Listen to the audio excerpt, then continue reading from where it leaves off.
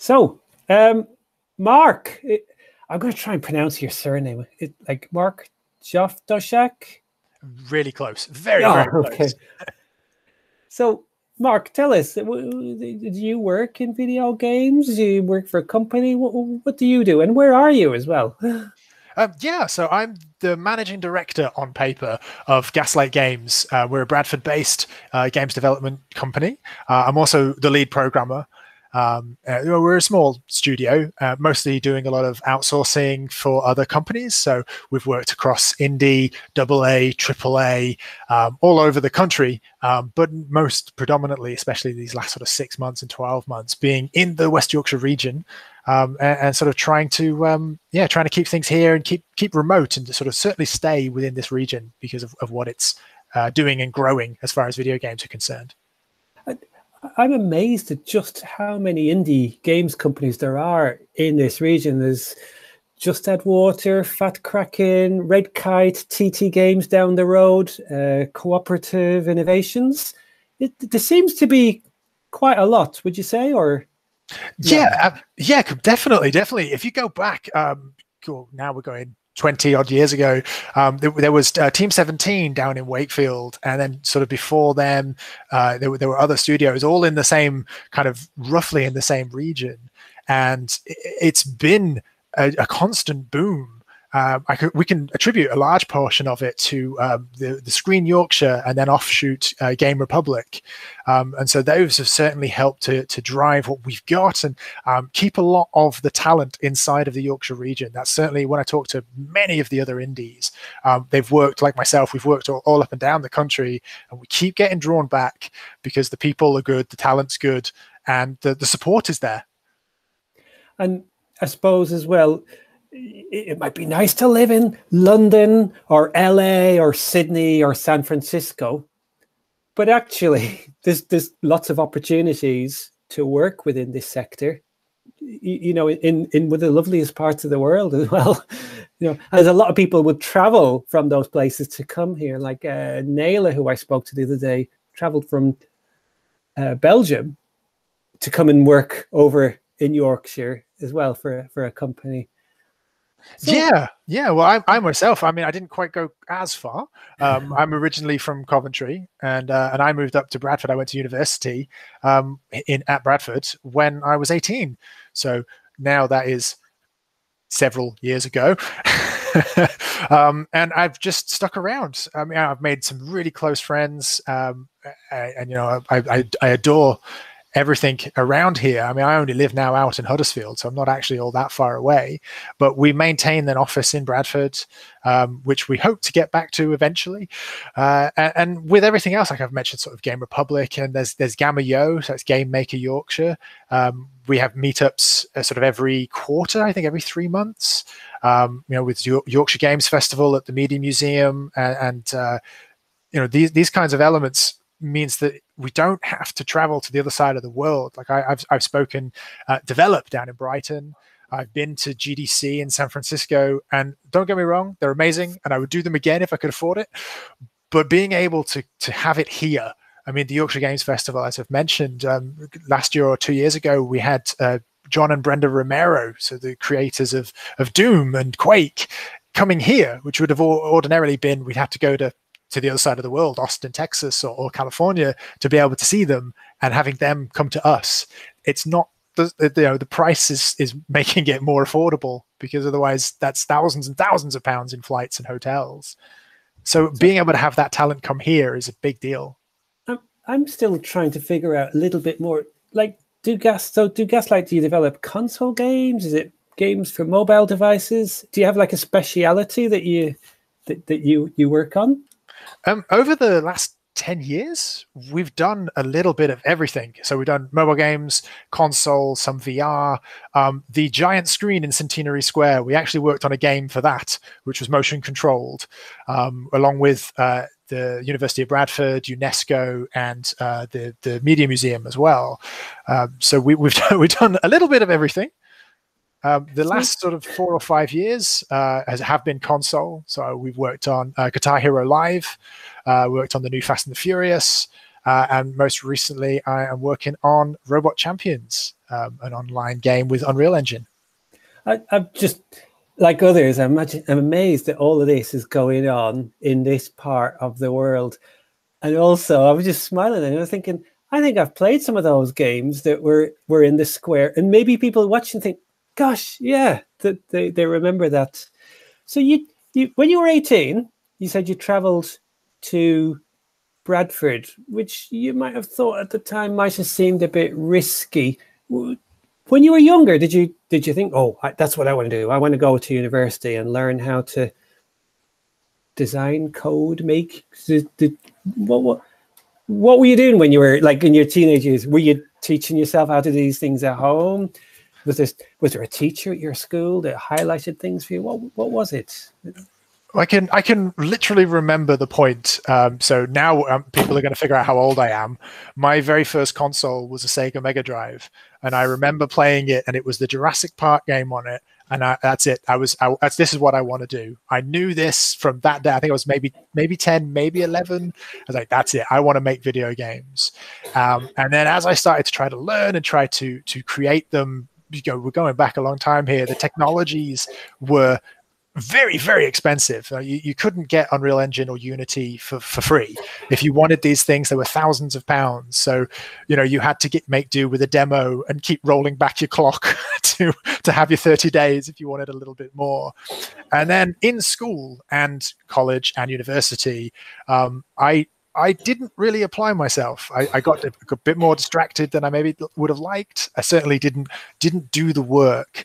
And I do recall my A-level maths result. I got a U.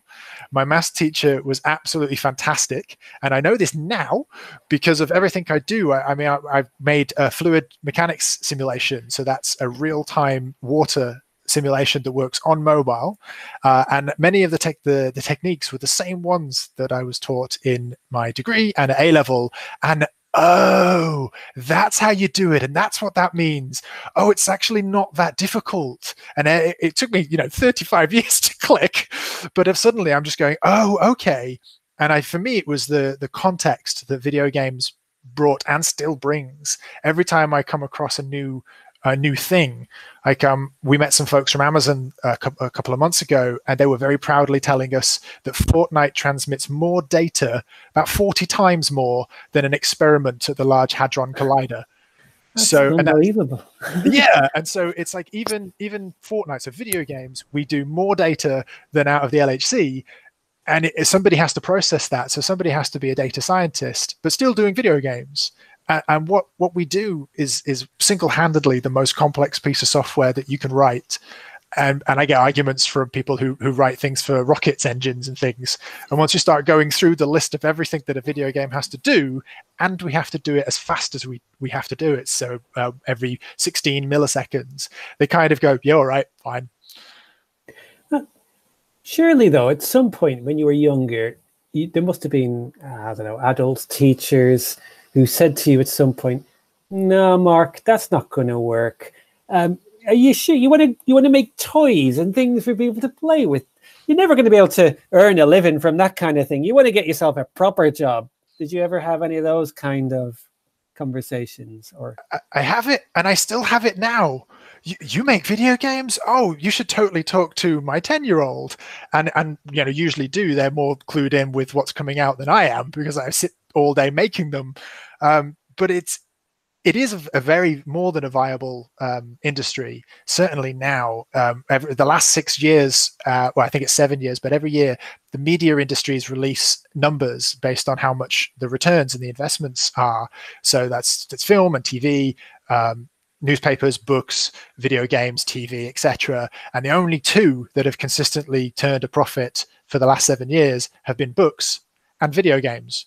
So we make more money than films. There are more video games in the last 3 years that have made $1 billion than there have been films, including the Marvel ones.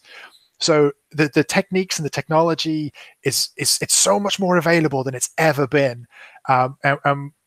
You can build a game on pretty much anything. I think I saw the other day somebody was running one on a Samsung fridge.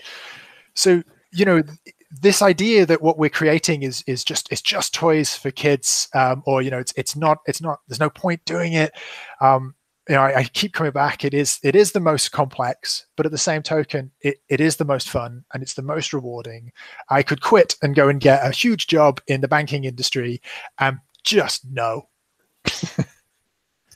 The other thing that strikes me as well, as the games sector, the industry has just grown and grown and grown, so have the amount of different roles. I mean, you can have people who only ever work on the back end stuff, like in terms of making sure that the links between the, like you said, the Fortnite server and all the data is there. You have people who spend their whole every 18 hours a day sometimes just on character design, anatomy of figures, people who only ever create trees. So you're going to have people who've like obsessed, passionate about art, other people about the machinery, the hardware, of course, which you barely mentioned. There's just so many opportunities out there. Yes, absolutely. I think some of the more interesting things from my side. So obviously, I'm a programmer, and I sit down and I write the code, and it's the most dull thing if you're not a programmer.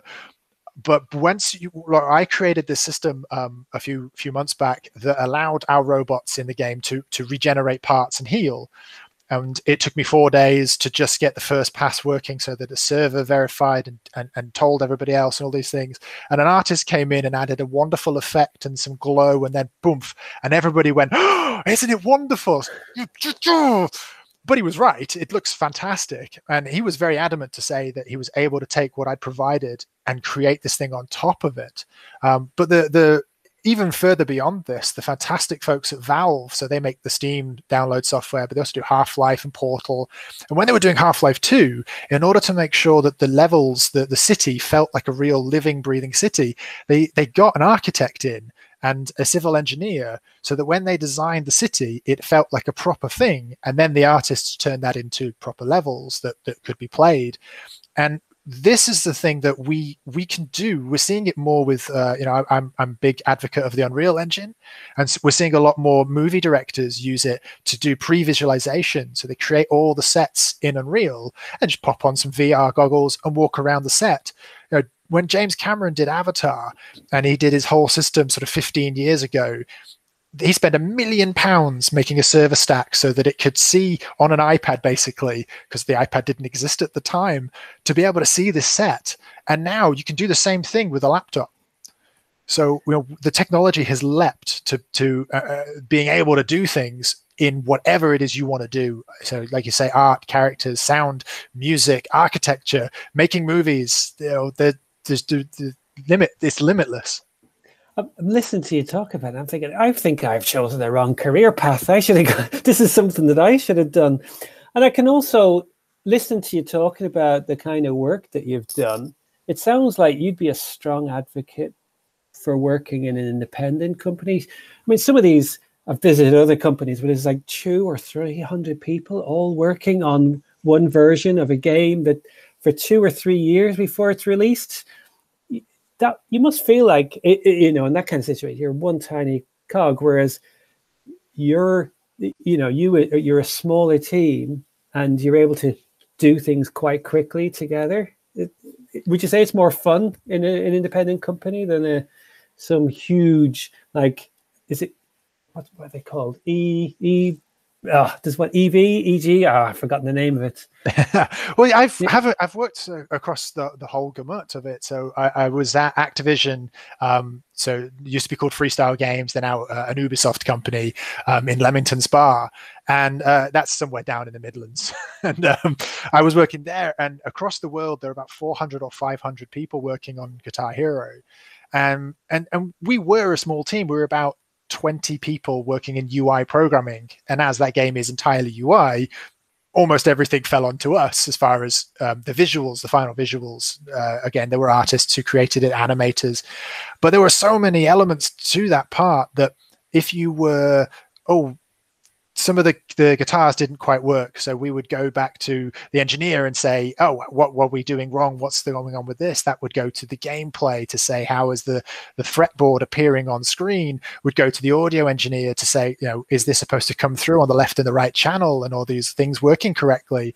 So you had all these experts and had access to this incredible range of talent. And then when you come to go independent, you are that range of talent. And I think before I went to Activision, I did about 5 years of independent working with lots of smaller companies. And we kind of constantly fighting against the time and the scheduling to deliver. And then as soon as you come out of a AAA environment where people think, oh, that's it, you're going to get totally drained and demoralized, and it was wonderful and fantastic, and they treated us brilliantly. But coming out of that and going back to independent, it's all of a sudden going, well, I'm not a writer, or I'm not an audio person. I need that person. It's like, how much do they cost? I'm going to do it myself again. And it just exposes you to all of this, again, all this talent. But being able to come around to this one more time, the technology is now so readily available. You want to record a sound for like sound engineers, so they do what's called Foley. So you want somebody walking on a path, you put a microphone down, you walk on a path. You can just do that with your mobile phone, and a little bit of cleanup, and now you've got custom sounds in your game, not having to pay someone for it or find a sound that's not quite appropriate. And it's the same across absolutely anything. You want a piece of tech or a piece for the game, piece of an image to use, a background image, just go and take a photo. And you can just plug that in, and most of the tech, Unreal, Unity, they'll take care of a lot of it for you. So if we could, it's been so enjoyable listening to you talking. Like I said, I'm going to change career path. I want to do what you're doing. If I was maybe 20, 30 years younger and I came to you and said, Mark, where should I start? I can't at the moment go to college or university. Those options are not available. Are there any resources you'd recommend that people could learn from? Or well, certainly one of the biggest things is to take a look at some of the technologies. So like I mentioned, like Unreal and Unity, and there are so many others. There are some that might be a little easier to begin with as well, to understand the flow. So there's one called Game Maker, which is fantastic. There's the Adventure Games Maker as well, and all these various ones. And so the first thing that I say to people is, if you want to make games, is to make games. That is rule number one. And whatever you're thinking, it needs to go smaller than that. No, it's not small enough. Even smaller than that, smaller than that, smaller, all the way down. Distill it to the absolute smallest piece you can and finish that piece. And not only will you get a tremendous satisfaction from finishing it, but if you try to build Fortnite out of the box when that's got 1,000 people at Epic, it's just not going to happen. And unfortunately, it's not going to. I wish we could have more of them. But if you start with Pong, or start with Frogger, or start with something, look to the 80s. for we didn't have the hardware to do it, so we had to do it on make do with what we had. And think of something like that, and just build a clone, build your own version, and now you've got an idea of how to do that thing and move forward. And right now there are so many great YouTube tutorials. There's lots of great forums and communities, but myself included. If you just reach out to games companies and ask some questions, it might take us a couple of days, but we will reply. I don't know of another studio, certainly in the region, that will just ignore an email. And again, I'm getting a bit old there. It's not WhatsApp or Messenger. It is classic email, I'm afraid. But if you do that, then we can at least point you in the right direction. And if you say, I don't want to program, I want to do art, that's another thing entirely. That there are lots of resources and ways that you can start to build, and just start building. They're some of the best bits of advice I've ever heard, because the first one, when you said, if you want to do this thing, do it. Don't wait. Even if, say it's like, oh, I think I want to code games, and I go away. No, I've tried it. I don't like it. Well, then don't do it. Simple. And then the other thing you said, actually, think small. A lot of people say, oh, think big. Think, what's the biggest, best? And that's so frustrating, because you're never going to realize, you're never going to build that big thing. And it's to think of something small, and that's already too big. You need to think smaller again. So it's almost like, look at this hand I made for this character, and look, I've managed to get one finger to move, but look at how convincing that movement is. Mark, it's been so enjoyable to chat to you. I hope we can do something like this again. And I'm going to be looking out for you as well. So you'll probably be at the next Yorkshire Games Festival, I'm guessing. Yes, assuming that there's one that can happen, we will be there for sure. Yeah. Well, thank you very much. All right. Thanks a lot.